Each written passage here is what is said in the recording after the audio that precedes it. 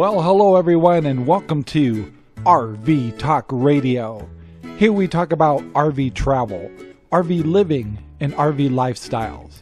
So grab yourself a cup of coffee, a cup of tea, relax, and let's talk about RVs. Well, hello everybody, this is Rob. This is episode 59. Finally back from Washington State. Yes, we purchased a boat. And yes, we got some stories for you. Okay, stay tuned.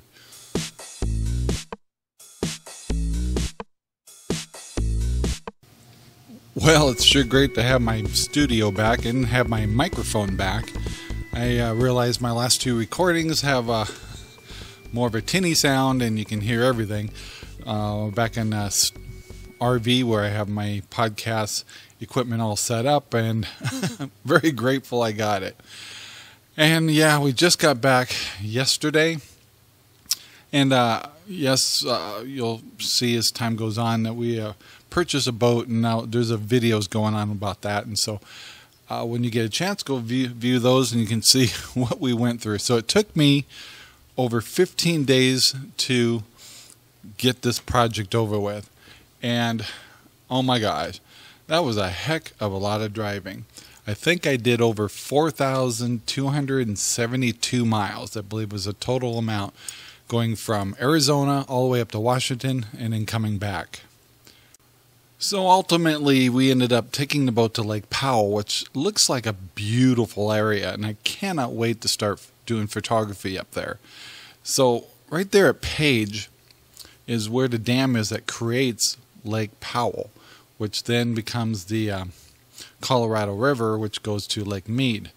And that creates another dam, which is the Boulder Dam at Las Vegas. But talk about beautiful, and that's also the beginning of the Grand Canyon. And this Lake Powell, is made up gigantic thing, and it crosses into Utah and Arizona, and has all these fingers to go into and some beautiful things. And apparently a lot of the arches were covered up by water when they flooded that. And the other thing was kind of interesting is they actually created Lake Powell after they created Lake Mead. And I think it took over 17 years, they said, to fill the lake. And wow, just to think about that is amazing. So I do want to invite you that, as right now we're telling the story about the 15-day adventure and bringing that boat down here. But after that, we're going to also have a lot of videos coming out of the Page area. And not only just from the boat, we have, like this weekend, we're going back up to actually add some equipment to it. The following weekend, which is the 3-day weekend, we'll be back up there in a different way. We actually have motel rooms. We're not staying in the boat. We're going to be going down to do some tourism of the Page area, and there's some really cool things we want to show you and do films on. And what will be fun is my granddaughter and my grandkids, and of course my son-in-law will be down there too. So we'll get a family outing, so get a different perspective on things. So, and probably some new faces on our video that we don't usually record. I try to give my daughter as much privacy as possible so I don't throw a camera in her face all the time. So yeah, lots of exciting stuff coming up. And so stay tuned. You're going to see some cool stuff. I don't even know what's all coming yet. Well, let's move on.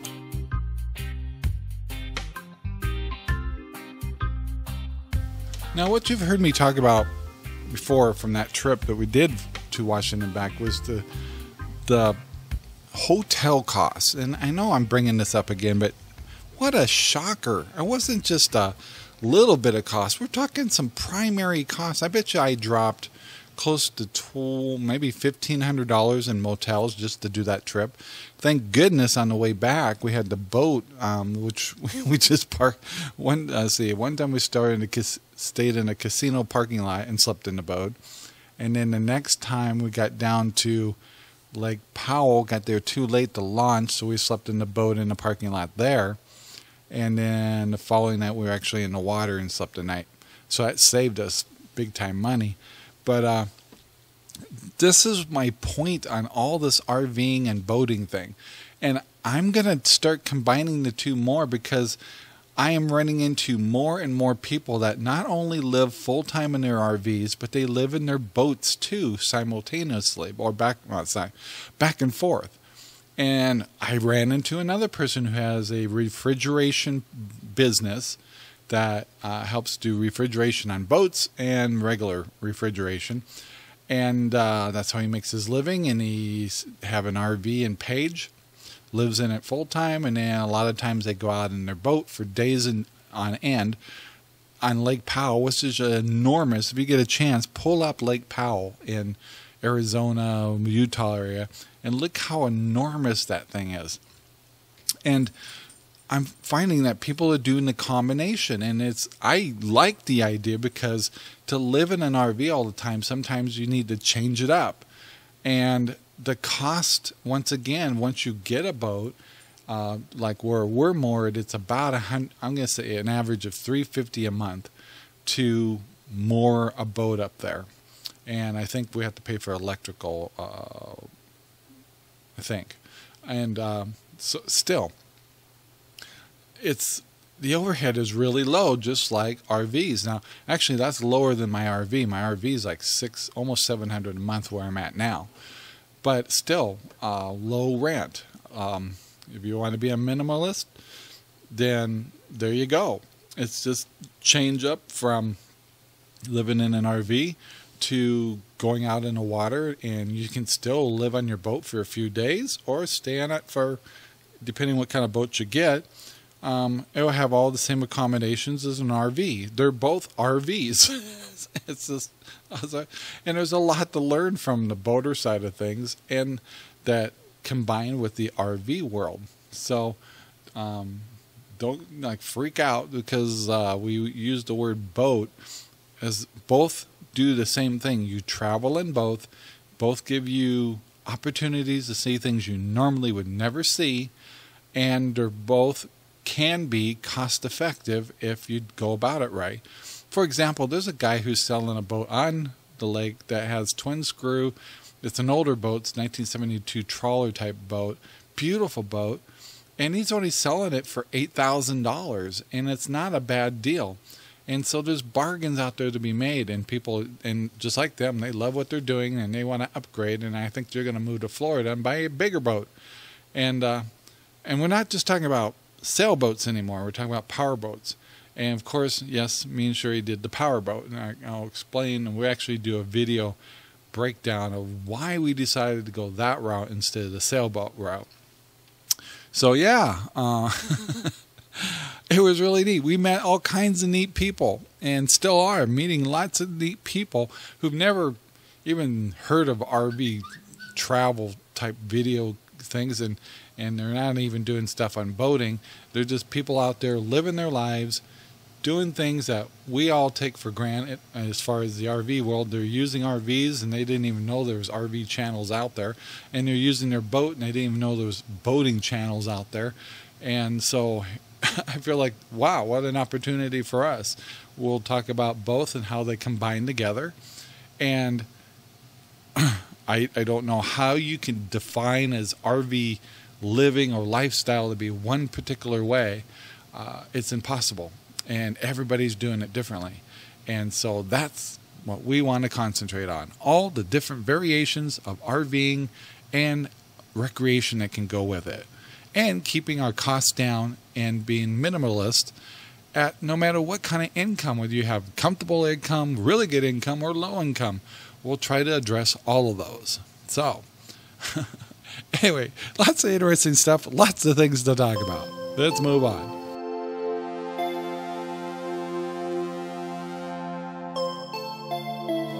So let's talk about Lake Powell right now, and I'm going to talk about the boat launch marina area. And you do not have to own a boat to enjoy what we got to see for the first time, and I'll tell you more as I learn more. This is just one weekend that I've seen down there that, oh my gosh, it's like its own world. It's kind of out there. You feel like you're out in the nowhere, and you show up at this marina, and there's hundreds of, I would say, hundreds of houseboats, along with regular boats out there, and then there's different boats you can charter. I did not see sailboats. That was this interesting thing. But it's a community or city in itself, and it's amazing. It's got this giant floating dock and giant boat launches designed for the water, recedes over the summer as it's being used for water for the different cities and stuff. But anyway, this big marina floats out there is like a little city, and it's got restrooms and showers, and then in the middle of it, it's got a regular store, marina, you might say registration area. It kind of controls all the rents and stuff like that, and restaurant. This particular marina has not one restaurant on the marina itself, and then up above on the land area, there's 3 other restaurants of all different types of food, whether you want to be a little fancy or just simple. Coffee shops, and of course there's a motel resort there, and so, oh my gosh, endless things to do. And then of course there's swimming pools, hot tubs, things like that, that you can just go and stay in a resort. The other thing is the boathouses appear to be very popular there, and some people, I guess, rent the boathouses and never leave the dock. And I'll find out more as I learn more about the boathouses. I've never done that before. But it looks like a lot of fun. And boy, there's all kinds of shapes and sizes, and it looks like a lot of fun. And the other thing is, all this is kind of spread out a ways. So everything's done on little carts or little golf carts. And so all you have to do is, like, you get up on the hillside, you can see the marina's way down there and all that. You just sit there and wait for a golf cart to show up, and the guy will drive you. There's drivers everywhere. And you want to give them a tip. We give them like $1. And they'll take you right down by your boat with all your goodies. And if you need something hauled, they actually have an ATV with a trailer. You just have them radio it in from the store. Wherever you're at, the ATV or golf cart will show up at wherever you're at after 4 or 5, maybe 10 minutes at the most, and take you where you want to go anywhere in this complex. And this thing's gigantic. It's hard to describe how big it is, and I urge you to watch our videos in the future so you can see just how enormous everything is. And then, of course, the scenery, just even if you don't go out in the water, oh my goodness, talk about scenery. And all the rock formations that you can think of. But I just couldn't get over the immenseness of everything and the ease of getting around. Once you've parked your car, you can pretty much do anything you want at that resort and just get the little carts and keep a couple of dollars in your pocket. And the little drivers, just give them a little tip. That's how they make some extra money. And it's really not that expensive. And you can stay there on a budget, or you can really go all out. But the big thing is just what amazing place. Now, in the future, Sherry and I and our daughter and their family, we have motels set up in Page, which is just 5-10 miles away once you go across the dam. And that's amazing. I can't wait to get more pictures of that. And we're going to go see what they call the horseshoe, which you've seen the photo of the Grand Canyon, where it's got that big U shape of the river going through there. We're going to get pictures of that and try to catch parts of the Grand Canyon from there. And it's just endless things to do. And so I think the worst thing you could do is not give yourself enough time. I think we have 3 days. That's not going to be enough time, but we're going to be going up there more. So what we missed on the 3 days we'll be able to catch later. It's the kids I worry about. They only get 3 days up there, and they got to, they're working 9 to 5 and doing the best they can, and they got 3 kids, and it's pretty expensive for them. And once again, we're talking about the motel rooms. Oh my goodness, talk about expensive. I think it cost Sherry and I like $700 for 3 days. That's a lot. And I don't even know what my daughter paid, but it's got to be over $1,000. So, wow. motels. And so if you got an RV or you got a boat and you want to go to Lake Powell, put those in the water and stay in them. You'll save yourself some money. Those motels are just killers. And of course, it's supply and demand. So when you go to the place that's popular, they're going to charge you like crazy. But anyway, this Lake Powell is amazing. And one thing we're kind of shocked is, and Sherry and I are kind of worried about it, is you don't use anchors and then use a dinghy to go to shore. You actually land your boat onto the shore, which are sandy. Then you take your, we just bought 2 100-foot ropes off to the stern and the port side of the boat, and then you take little hand anchors and put them into the sand and hold your boat in place with when you put your bow into the sand and lift your, in my case, we're not stern drive, we actually have out drives. So you pull your out drives up before you kind of coast into the shore, and then land it, and then everybody kind of hops out and you plan on getting wet, which is okay because it's gorgeous and warm up there. And then you bring these 2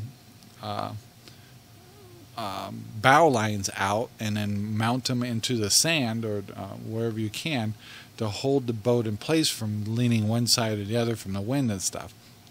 Never done that before, so that'll be quite the adventure for learning that tactic of going to these different places, to all these little adventures that you can go into these little crevices and place.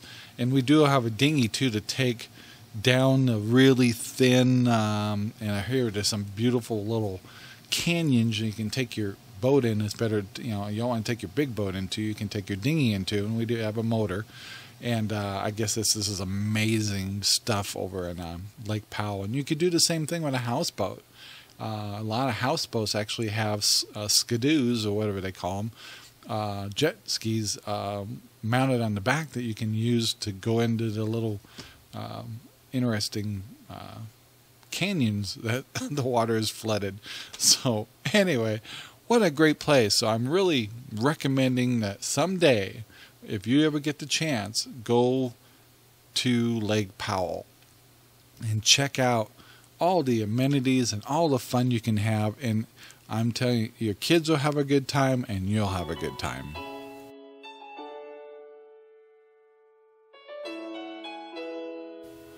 I forgot to also mention it from the segment before, is there is RV parking and camping there too. And that's another way to go and keep your costs down.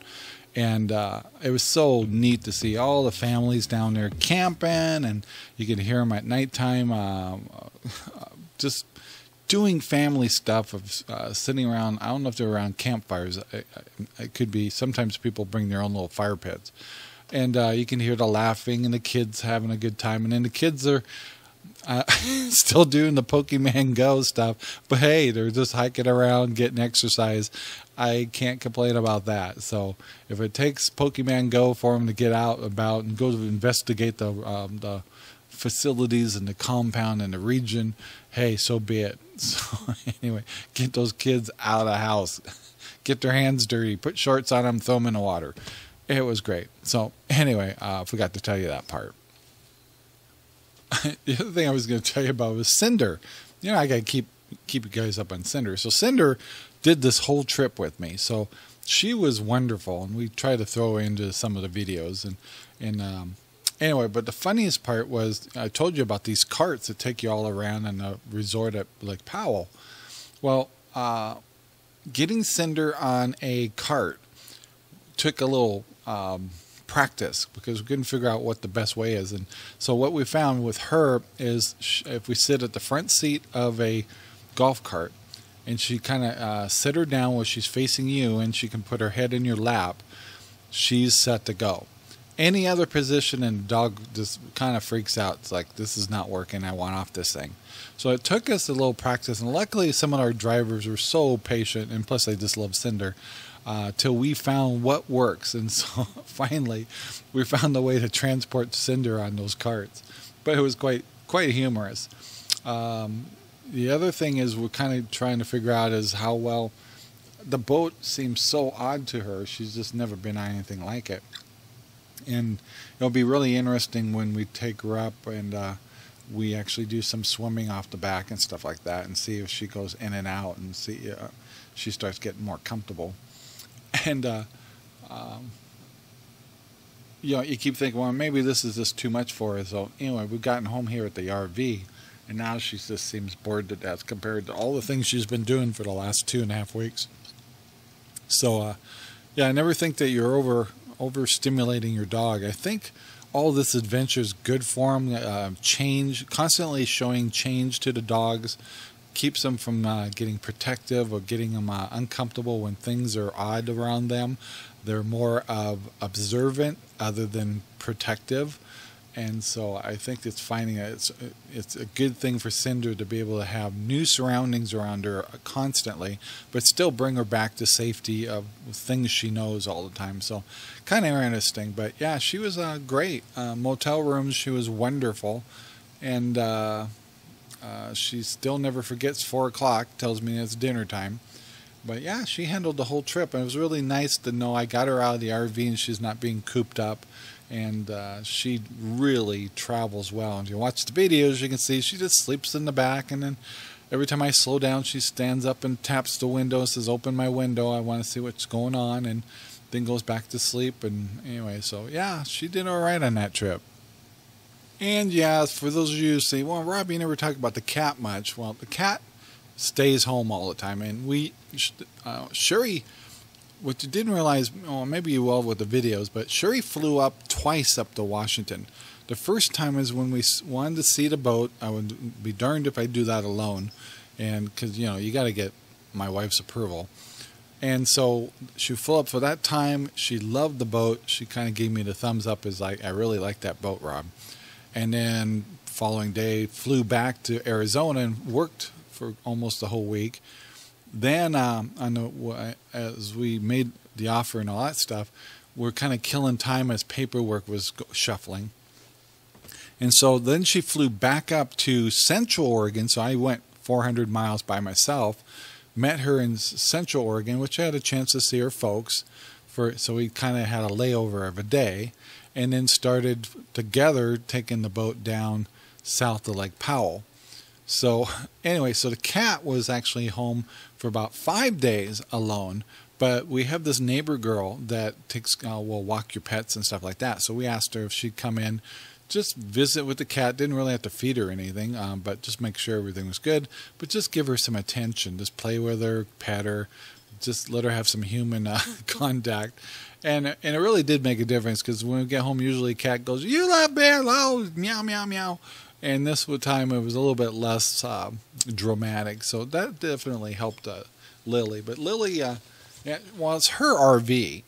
You know how that goes. So she lets us live in her RV, and that's just how it goes. So she's perfectly content here as long as she has her one window open where the hummingbirds come up and feed, and she just sits there all day going nuts. And I'm telling you, the best stimulation for a cat, put a hummingbird feeder right off the window of your RV and a little place for the cat to stand. And you may get your screen damaged and whatever, but you can replace those pretty easy. So let the cat have some stimulation. Put a hummingbird in front of the window. I tell you, it works.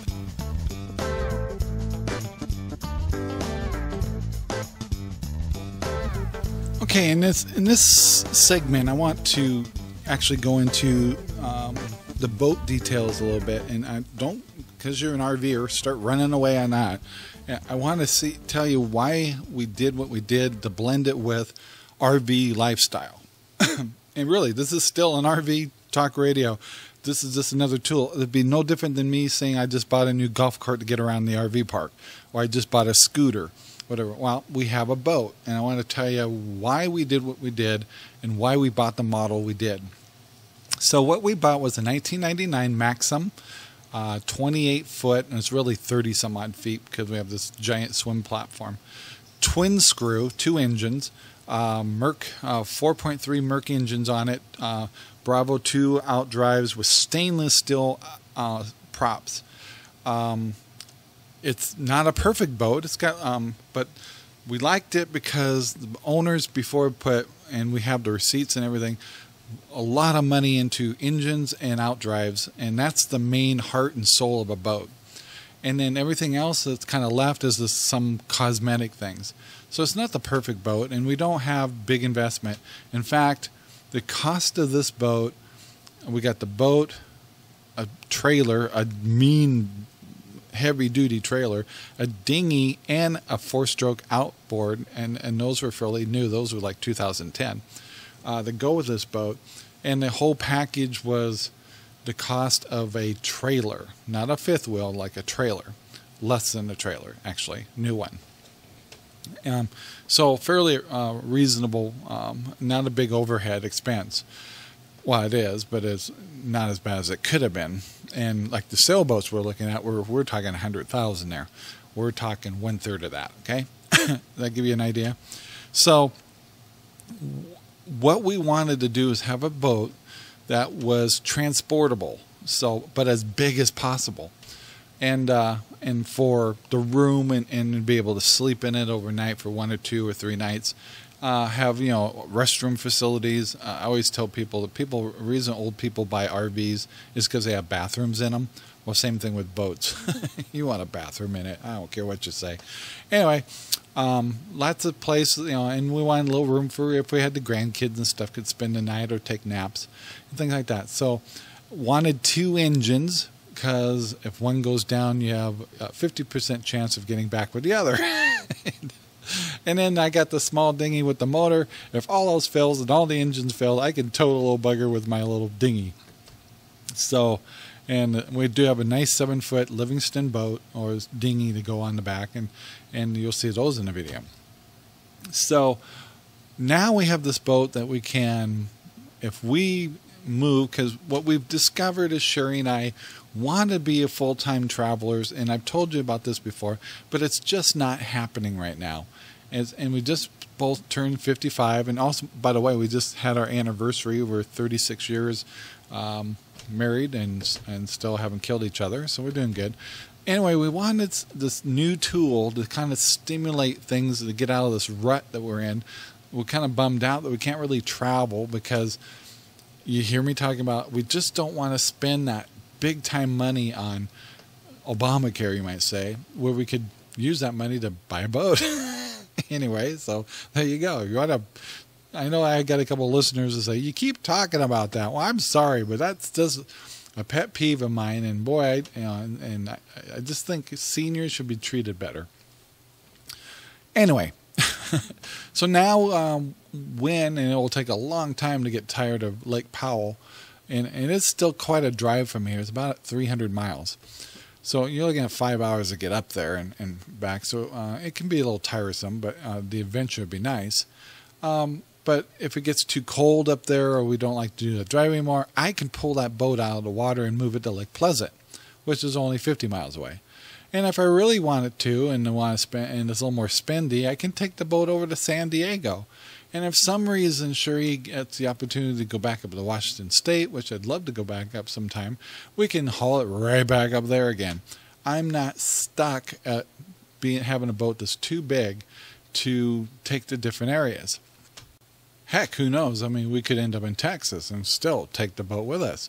So if we have to leave to a different area, it might be a little bit of shuffling going on, kind of craziness as we're getting in our new position, but it looks like we're going to be around here in Fort McDowell area for a while. And so instead of being all bummed out that we can't travel like we want to, and I even have viewers are yakking at me saying, well, you're not true RVers, you're not traveling. Well, true RVers aren't necessarily traveling. And the more I've been talking about that, the more I'm getting comments going, yeah, Rob, that's what we do too. We use all kinds of tools. And so, no matter what, our base is RV. And I just want to remind you that. And so, don't get all caught up. I'm just saying, because we have an RV, thank God we have an RV, we can do this stuff. And our job also as this is an entertainment channel, that they all are. Otherwise, you guys, that's what we're trying to do is get people to want to come back so you're entertained. Whether it's a knowledge-based thing or fun-based or joking or just get to know our family, that's what we kind of want to do, is we want you to be a member of our family and get to meet Rob and Sherry and our family and our pets and the whole works. And we just kind of want you to enjoy. If you can't do this kind of lifestyle, if things aren't working, then maybe you can live through our eyes a little bit and enjoy some of the places we take you. And that's what it's all about. So that's what the boat's all about. The boat is, there's a few things we got to, eventually I'm going to have to put new canvases on it. Little things like a couple doorknobs are kind of need to replace. Other than that, it really isn't a whole lot of things to do on it. But give it time. Boats break just like RVs are just one of the same, I'm telling you. And so we're just kind of getting used to it. It was really spooky. We launched it, got it in the water, had a little trouble with one of the engines at first getting fired up, but everything fired up eventually just fine. I think 1,500 miles of jarring around kind of got the engine. I think one of the carburetors got flooded, and going out in the water the first time, don't know the water at all because they have sandbars and stuff like that. So we went out for a couple of hours and just we were kind of like, ooh, man, this is awesome. We finally got back on the water. We've done this before in other places, but nothing like this before. And and then we also saw the weather. Monsoon type thing was going to be coming in pretty soon. So we took the boat to the slip for the first time. Using the twin screws, I don't know if you know anything about dual engines, but you can literally steer your boat with the two engines. So it was my bucket list to always have a boat with a twin screw. I've always wanted that. And so I brought the boat in, got kind of parallel or right to where our slip was, flipped the engines, one in reverse, one in forward, rotates the boat on a pivots it, and just hit forward and went right into the slip. I'm going, it wasn't real windy, so it made it easy, but that was so cool to have the dual engines there. And then also just the fact that you can get quite a ways away from your home base. Having a backup engine is going to be nice to have. And fuel wise, if you're not going nuts, it maybe burns 4 to 5 gallons an hour. If you're not going nuts, and if you're cruising and really opening her up, you're going to be burning 8 to 10 pretty easy, if not more. So yeah, it's not cheap, but I live in an RV, so my overhead's low, and so I can afford to do this kind of stuff. Is it easy? No. Is it extra money? Not really, but it's because we live the way we do. We can't afford to have this other toy or resource, we'll call it. So anyway, I wanted to kind of tell you why we did what we did, why we picked the size we did. It's about as big as you can get to put on a trailer without having to go with oversized load type thing. And it was still a lot of boat, and my truck performed well. Remember, I have a 2002 Ford 1 ton with the 7.3 liter diesel in it. It did a great job. And the trailer that I have for that, a tough trailer, it truly was a tough trailer, and it did a great job too.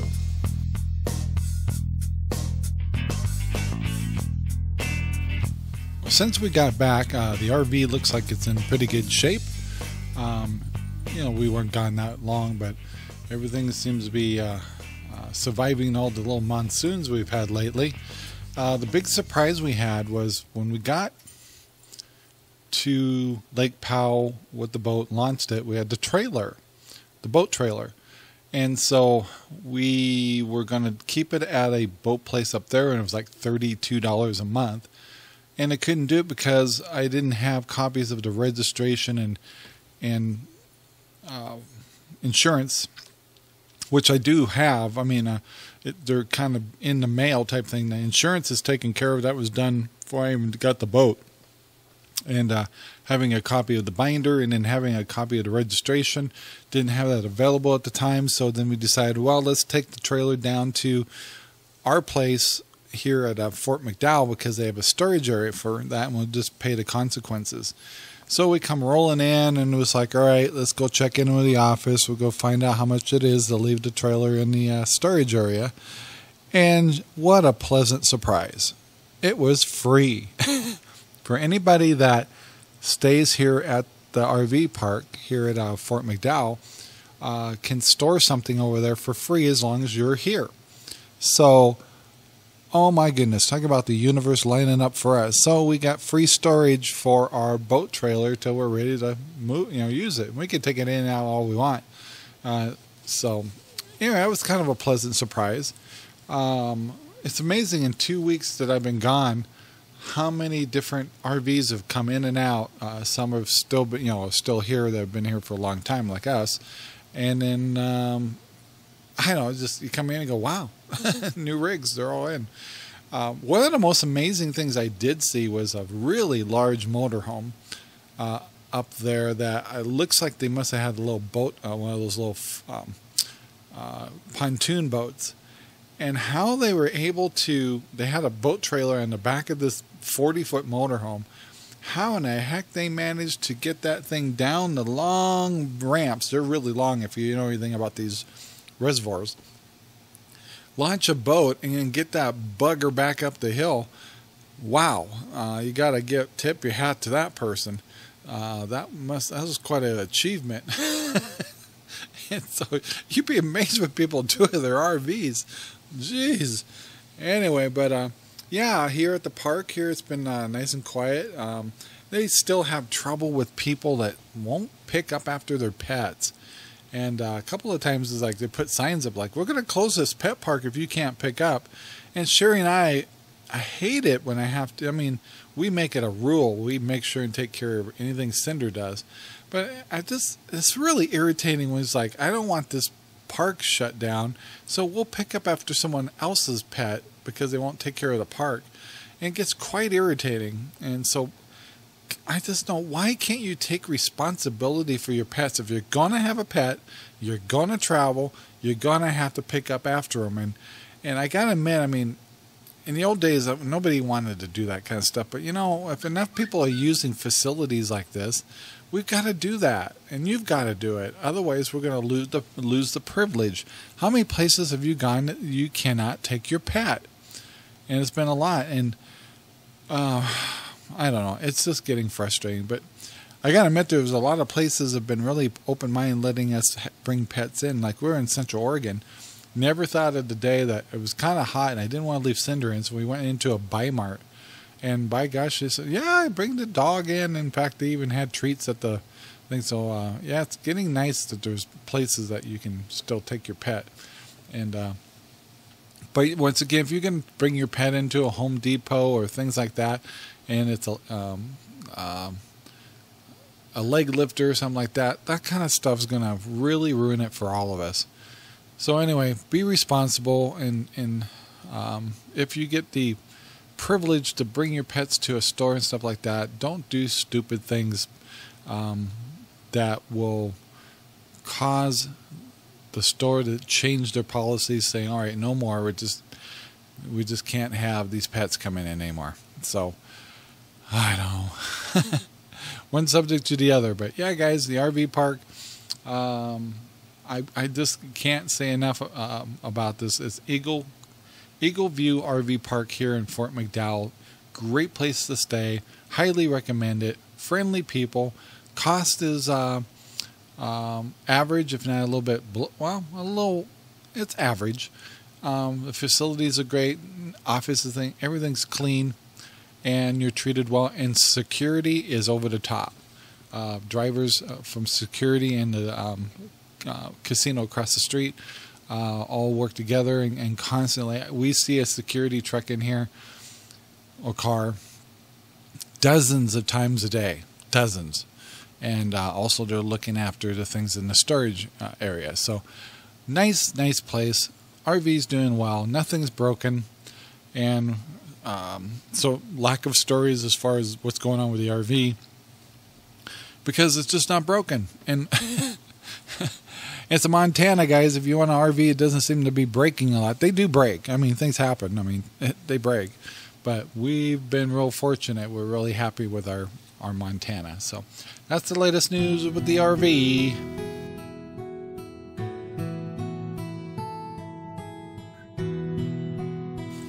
You know what fascinates me? And I'm not sure if it fascinates you or not, but have you ever driven kind of out in the boonies, like out in Page and between Page and, say, Flagstaff? You see people living in houses. They're not super nice houses or anything, but they're out there, and you wonder, how do they live there? You're like, how do they make enough money to live there? You know, a lot of times if you're older, you tend to want to be around population, so there is medical support and things like that. Are these young people? Are they older people? Are they people that really just don't want to be around other people? And how do they afford, you know, are they have jobs? Is there jobs even around there? Seriously, if you've driven like between, say, Reno and Las Vegas in this desert area, and you go through some of these little towns of, there's just little teeny things, and you say, how do these people live there? Are they? I just love to have somebody really brave with a video camera and interview microphone knock at each door and say, how do you live here? And some of them are shacks and some of them are decent houses. I think a lot of the places I saw between Page and Flagstaff was the Navajo Nation area, so some of them are living from the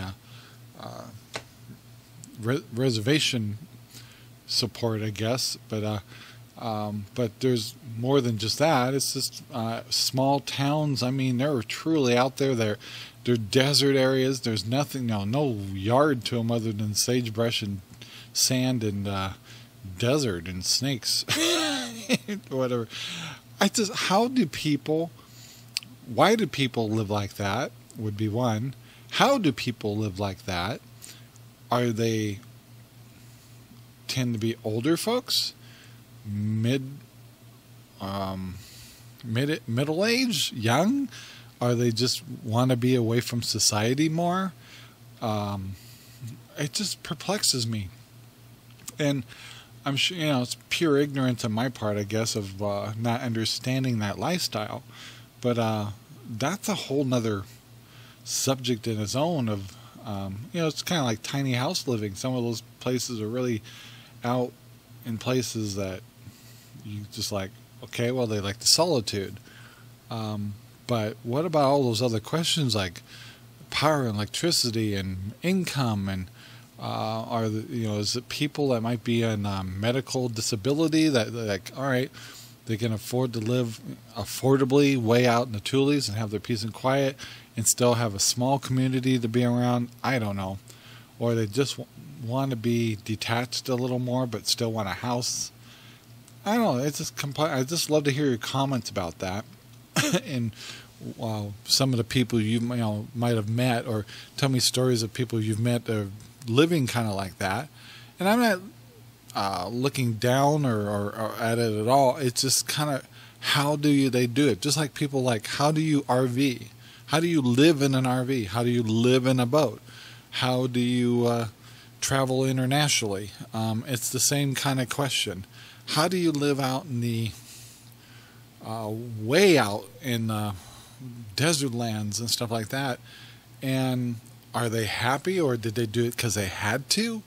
I don't know. I just love to know that.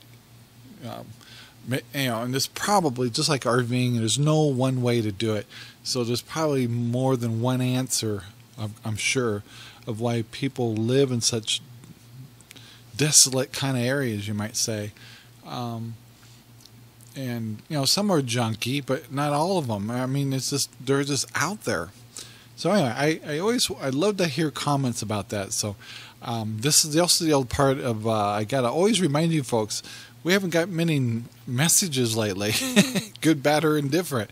Remember, you can always go to the site at RV Talk Radio, go to the contact button, and that's a private message. Will come to us. Or you can just send a private email to me at rob, at rvtalkradio.com. And you can go to any of our Facebook, our private one, which is me and Sherry. Go to the top, see a little button that says message. RV Talk Radio has their own Facebook, and so does RV Travel Buddy. All of them on the top of the Facebook page has a button that says message, and we get those right away. It comes right on our phone. And if you got something you want to ask or tell us about, we'd love to hear from you, and give us something to bring up on the show, especially if it's something that you'd like us to correct and address, maybe, or maybe I accidentally, and I certainly never tried to intentionally hurt anybody's feelings or anything like that. So if I do, I certainly apologize. It's one of those ignorance things. We change our content every once in a while. We're not set in our ways, but occasionally a show might go off on a tangent a little bit. I think last week's show was kind of interesting, like, do dogs get homesick? And so I still can't answer that question, and I didn't really get that many comments on it, probably because it wasn't that fascinating to people. But anyway, I just kind of wonder if dogs get homesick. And I never did get much comments on that. So once again, if you get a chance to comment and talk to us, we'd love to hear from you. Another RV-related thing I wanted to talk about, and I'd love to hear your opinion on this, is, and I'm not spoofing it or anything, and I noticed this when we had our own social network, but is, this new RV Village thing. Well, it's not new anymore, but been around, and we're members in it, and we try to tie in and stuff, but I constantly get messages that there's activity going on, and I've read, I have it set up to show where we're staying and stuff, but I don't know what it is, but I just can't seem to get around to just logging back on and see what's going on. And I don't know, I guess it's me, but I'm hopping on to things like Facebook and YouTube all the time, but some reason the RV Village thing, to log on, see what's going on, I don't know if I'm just too busy or what, but I'd love to hear how many people are using that and having, and really like it. And it does look like a great tool and stuff, but it just, I don't know, isn't working for me yet. And I guess I need to change my habits, but I kind of like to hear feedback from you guys of how involved you are with that particular platform. And I know the people that build it have great intentions behind it. I'm really not adding any suggestions how to make it better, other than, I don't know, I guess I just need to find a way to make it a habit of something I check in on, just like I do with Facebook and my other things. But I guess I find it too niche where it's totally about RVing, and then I don't know, some people I feel like go too deep into RVing, too deep into solar, too deep into certain things about RVing, where it's almost to a point of taking the fun out of it. So I think I kind of do that with my own show, is I try not to get too deep into one particular thing about RVing or all that, just to keep it from getting to like, oh my gosh, solar again. I'll talk about solar if something comes up, but I kind of talk about it and then it's gone, poof. I try not to, there's a lot of great things that or equipment we use. I don't just keep bringing it up. Like I just feel like there's so many things out there, people trying to convert you to their way of thinking. And we're not trying to convert you to be an RVer. We're not trying to convert you to be a boater. We're just telling you what we're doing and giving you ideas out there. And you're certainly welcome to come on out here. But everybody's life is a little different, and it doesn't, what works for me and Sherry doesn't necessarily work for you. And just like we've tried to do a few things that we really admired about other people, finding out that's not feasible for us to do. Yes, we have a big interest in international traveling, and some international cruising, but our lifestyle, our particular situation says no right now. And I wish we could, and I know that you have the same scenario. You're probably maybe in your 40s or 30s and want to kind of do what me and Sherry are doing. You're not there yet. Frustrating, I know. And you can force it, but, is what you're giving up a little bit too much? That's the question. So, anyway. And there's all those other factors, grandkids, health, all those things, So, I don't know. I just don't know. Anyway, moving on here.